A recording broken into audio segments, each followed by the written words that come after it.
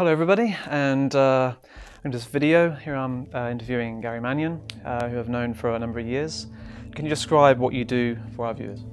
Sure. So I am a non-invasive psychic surgeon. So I have a spirit team of surgeons that work through me who carry out the form of healing called psychic surgery. Non-invasively though, so we don't cut skin. I'm also a physical medium. Okay, great. How long have you been doing this work? Oh God, I've been doing the healing, well, I've been working for spirit for 18 years now. I've been doing the healing for 13 years, and I've been doing the physical for about 6 years now. Right, and what is physical mediumship? So physical mediumship, with mental mediumship, it's where spirit would give you the energy, but you would interpret it, you would act with it.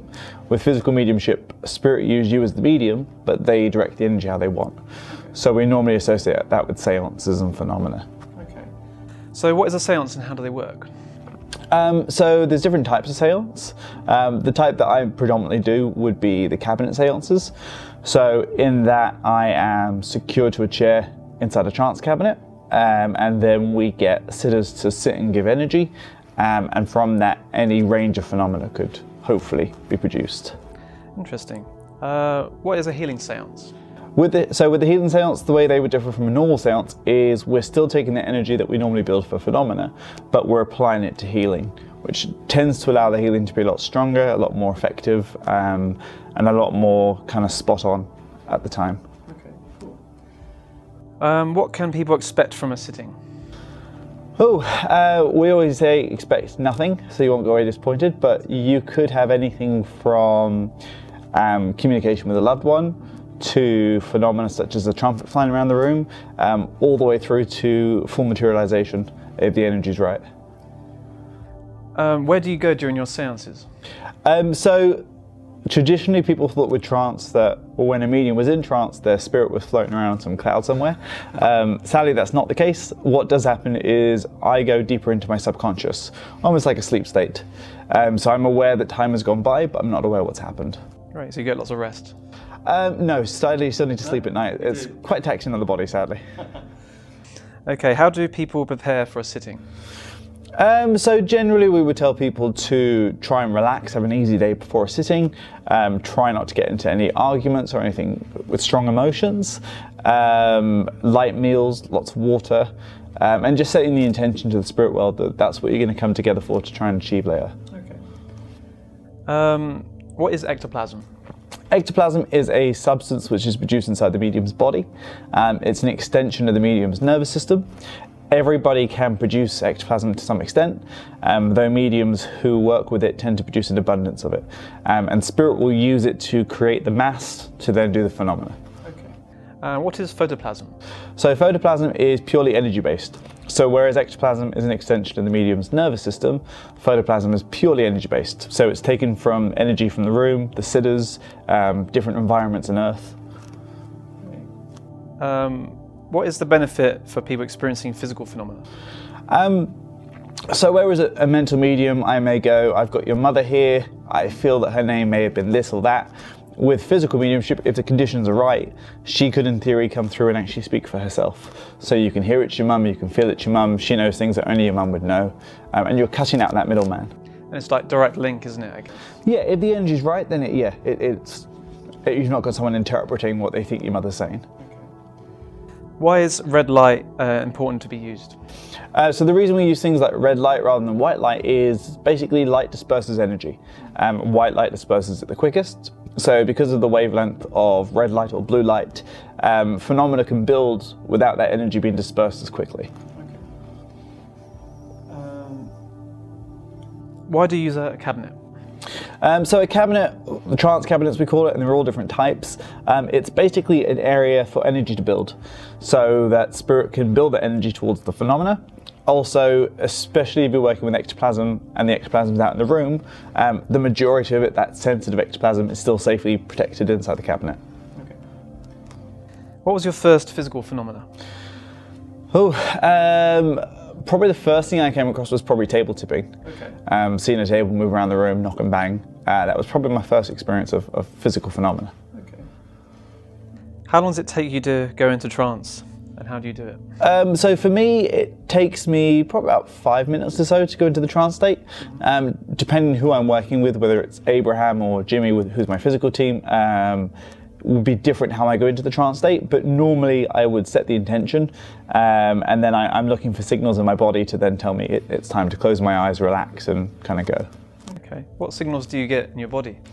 So with Abraham, I would start to feel the pressure on my chest. I'd start to feel a kind of spinning sensation, and then when he would tell me to stop talking, I would close my eyes and I would start putting colours together, and that would be my signals for my brain to go. Whereas with the physical, it's more about triggers, so I can kind of feel myself going more into that kind of sleep-like state as time goes on. Okay. What is the purpose of sitters during a seance? So sitters, as well as being there to experience the phenomena, they provide the energy necessary. So you can have a fantastic medium, but if they haven't got good sitters or good energy, then no phenomena is going to be produced. Okay. Why are seances done in controlled conditions? So they're mainly done for the safety of the medium, especially if ectoplasm is being used, but also the energy is so many things can influence or affect the energy. We want to create the perfect harmony for spirit to achieve what they want to achieve, without the mind of the sitters or anything else interfering with it. Are people allowed to bring anything in the seance with them? So in my seances, we let people in with as little as possible. One, so that we can't get accused afterwards of planting something, but also if people are bringing things into the seance room, they're gonna, like tissue, then they're gonna be encouraged to use them, and we want them to be sitting still and contributing. So we try and limit what they bring in. Okay. Can anyone become a medium or physical medium? I believe so. I believe everyone has the potential. With ectoplasmic mediums, you do need to be born with that potential to produce an abundance.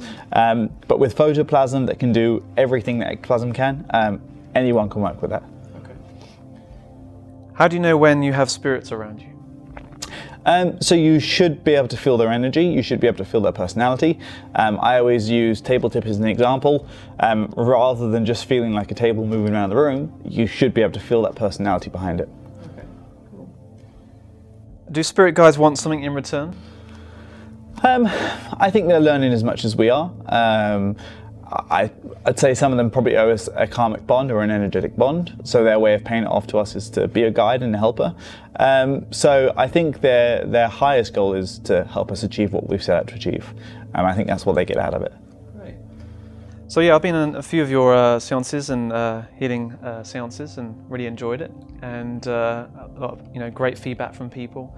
It's important that what we do here as well, all of them, is that everyone's checked properly. So this is something that probably is on people's minds when they go in, that, oh, the medium is hiding things in their pockets. And what we do here, as you know, is that we metal detect people, same sex onto same person, patting people down, making sure there's nothing in pockets, and also you yourself are checked as well.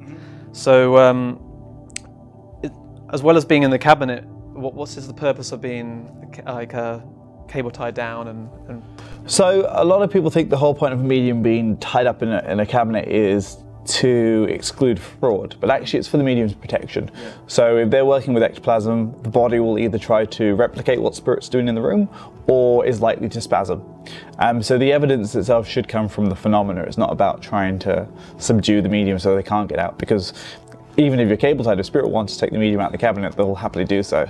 Yeah, and I've witnessed that as well. And then straight after the end of the seance, you're back in the cabinet again, which is quite interesting. So that for me as a sitter has been quite evidential that, okay, the medium's being checked, everyone else is being checked, there's no hidden props or anything like that. Yeah. And you do a great introduction before people go into the seance. Thank you. Yeah, we try and make sure that everyone's happy. And I've always encouraged, if anyone ever has questions, to ask. Don't be shy to check the room afterwards, to check us afterwards if you want to. Yeah, we try and make sure that everyone is comfortable and happy so that they're going to give harmony rather than sitting there and not enjoying it. Great. Well, thank you for your time and the questions and answers. And if you want to know more, just look at the link down below and you can get more information about Gary. So thank you very much.